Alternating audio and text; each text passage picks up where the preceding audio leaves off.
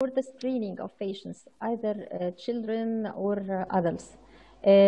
We screen them for first time, and usually it is the screening is negative, totally negative. And one of the patients were screened twice, and in the second time he was positive. And for all the cases, most of the cases, almost 90% of them, the chest physician is insisting that they are suspected cases. So we still continue for isolation and re-investigations, but also most of the cases appear also negative. So we are rarely, it's positive, and we are stuck for the isolation. And what about the carriers, the healthcare workers? So how did you do the screening? By the rapid test, by the serology, or by the PCR alone, or both of them? Yeah, that's how a very good go for that's a very good question. I'd like to offer some of my comments, and also Dr. Go can add on my comments. Sure. Well, you know, at the initial stage of this outbreak here in China, it is kind of difficult for several reasons. The first one is just you mentioned the false negativity of tests for PCR. To overcome this, I believe a very useful strategy is to test them repeatedly. We generally believe the PCR test, the positivity rate is about 50%, which means if you test one true patient, you have 50% of the chance to get a false negative result. But you know, by math, the important strategy to overcome this is to test them for several times.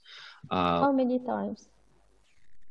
If you suspect them, you test them, you know, maybe every other day or every 2 days. It can reduce the false negativity among these people. Secondly, another strategy we used is CT scanning.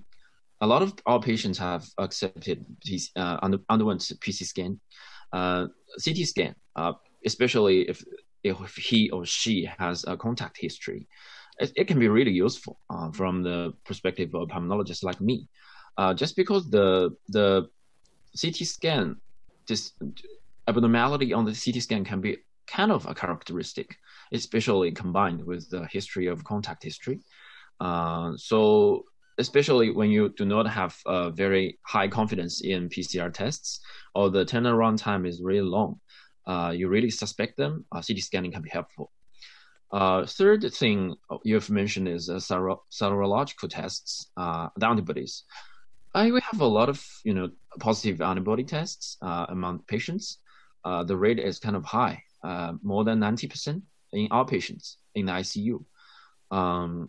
But the serology, the problem of the serology is it takes time to turn positive. It takes 1 week or 2. So maybe, you know, in retrospect, you can use the serological test to confirm the patient has experienced the disease. But it's hard if you want to identify them in the early stage. Last but not least, we would like to, you know, to make a diagnosis, we would like to use the different methods holistically. You don't want to rely on one single test to sort out all the patients.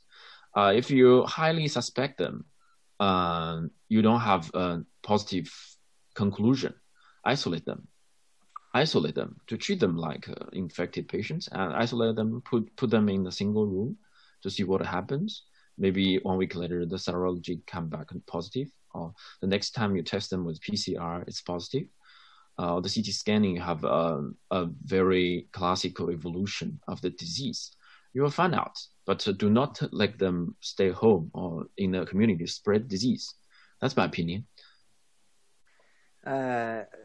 Just as Dr. Fan said, and actually here in China, when we first contact the suspect patient with COVID-19, we will prescribe CT scan and the PCR tests simultaneously to see if the patient is getting the disease. And if the CT scan is positive, that means you can see the ground glass patches on the peripheral zones of both lungs. and then it is highly suspected of COVID-19. If the PCR tests turned negative, then we will perform the PCR tests again. And if it is still negative, then we will perform serology tests for specific antibodies.